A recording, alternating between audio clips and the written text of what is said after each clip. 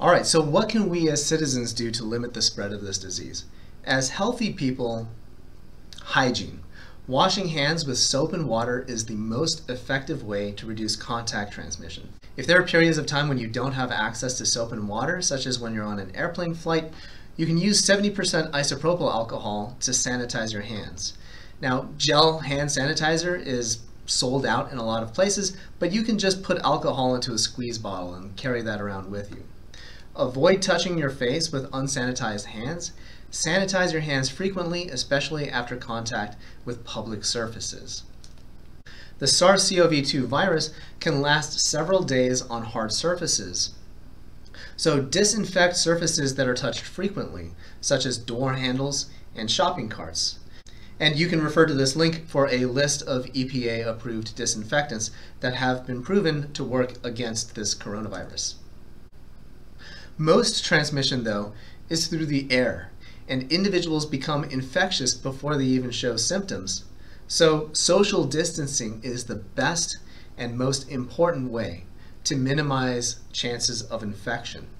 What that means, avoid crowds, avoid gatherings, avoid parties, especially in poorly ventilated spaces.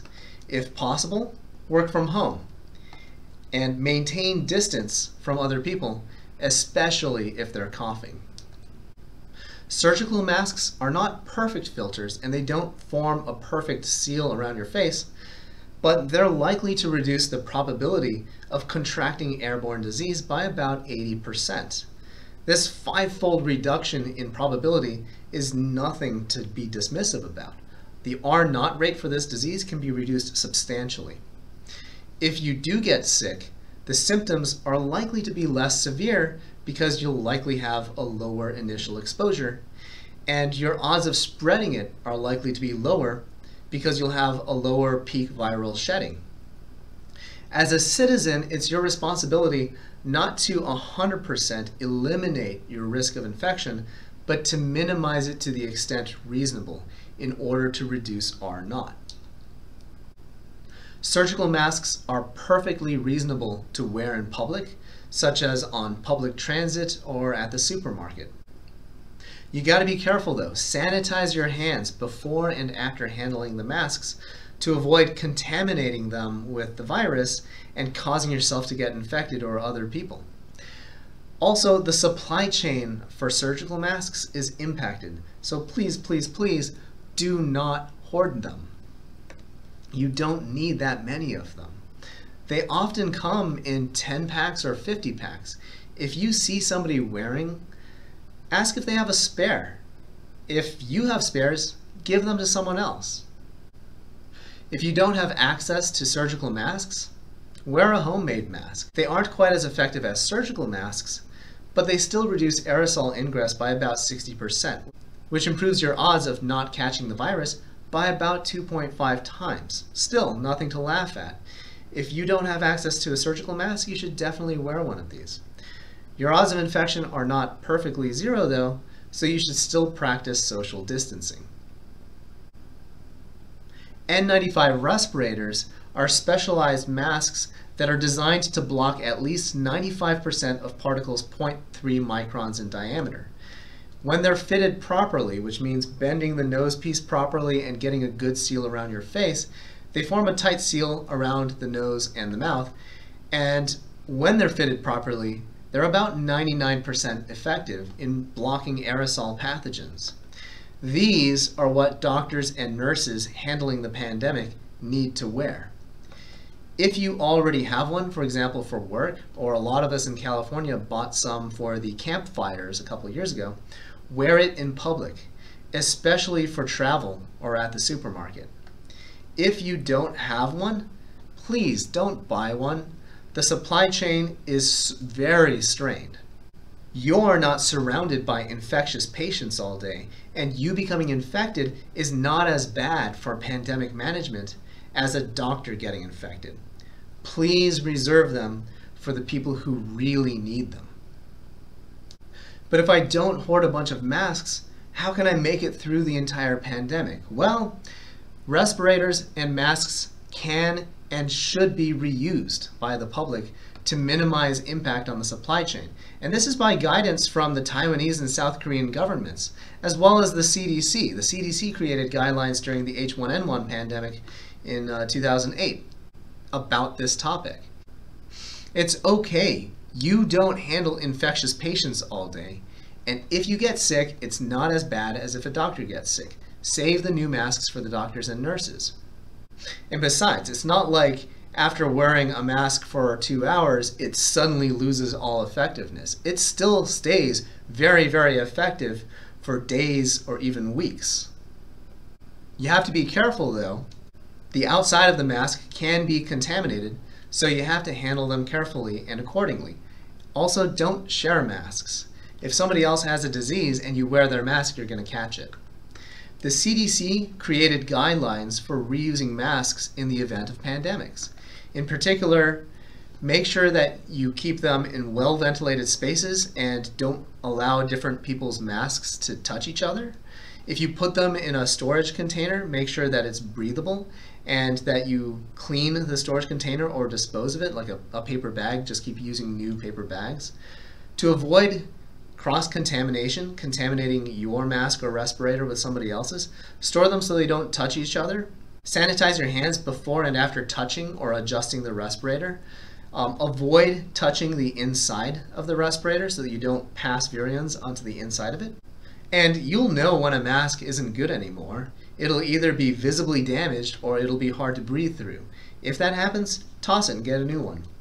The Taiwanese government also provided guidance on disinfecting masks for reuse, and you can see the link. Generally speaking though, if you expose a mask to ultraviolet light, such as putting it in the sun for a couple minutes, it'll be disinfected.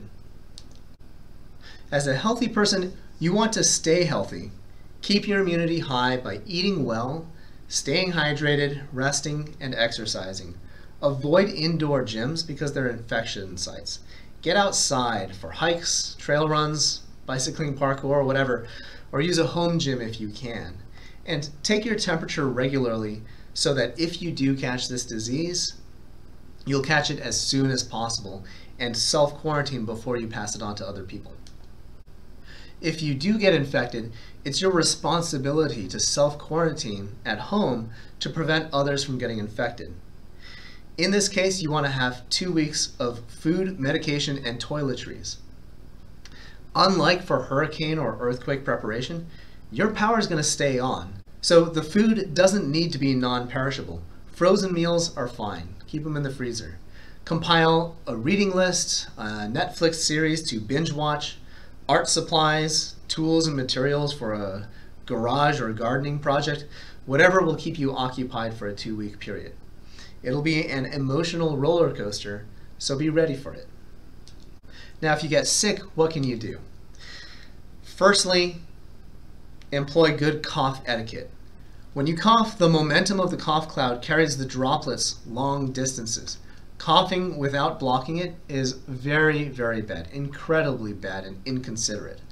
To dissipate the cough momentum, cough into a tissue and dispose of it, or cough into your elbow. Do not cough into your hand, as that will result in subsequent contact transmission unless you immediately sanitize your hands. If you're sick, you want to wear a mask. Masks randomize cough momentum and frustrates a cough's ability to carry pathogens long distances. Same thing for breath as well. Surgical masks and homemade masks, if you can't find a surgical mask, also have some effectiveness for reducing the egress of aerosols. They're not perfect, but they help a lot. Do not use an N95 respirator if you're sick, especially if it has an exhaust vent.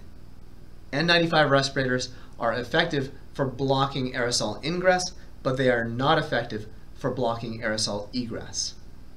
Finally, do not share your mask with other people. If you're sick, you're going to have a contaminated mask. Don't share your contaminated mask with people who are healthy.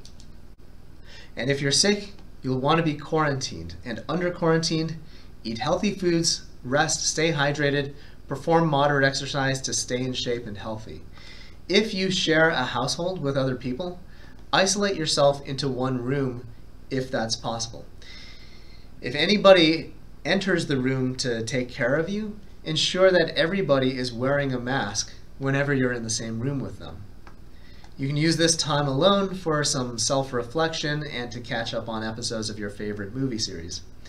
If you're caring for somebody who's sick, wear a mask, and if you have goggles, wear those too. As a business leader, what can you do to help prevent the spread of this disease?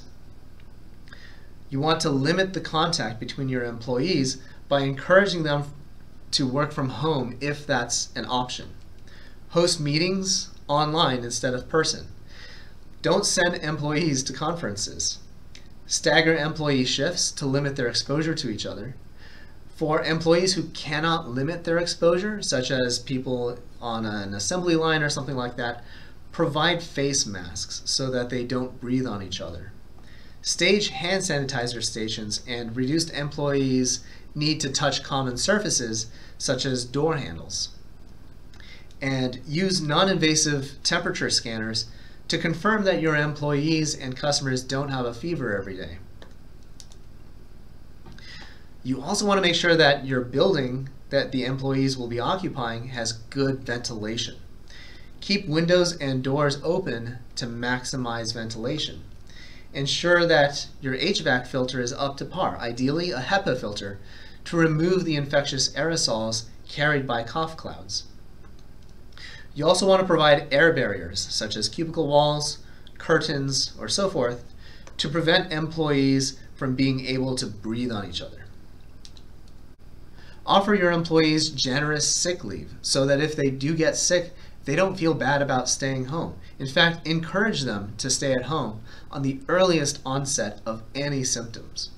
Remember, SARS-CoV-2 is most contagious during its early stages. You don't want your entire workforce getting sick. Be very proactive. Make sure that employees who are just starting to come down with something stay home. And finally, keep your business going.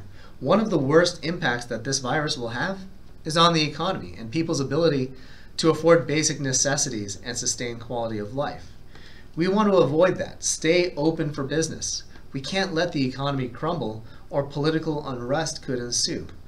But at the same time, protect your employees. Beyond that, it's business as usual. Next, we'll take some lessons from other countries and we'll wrap this whole thing up.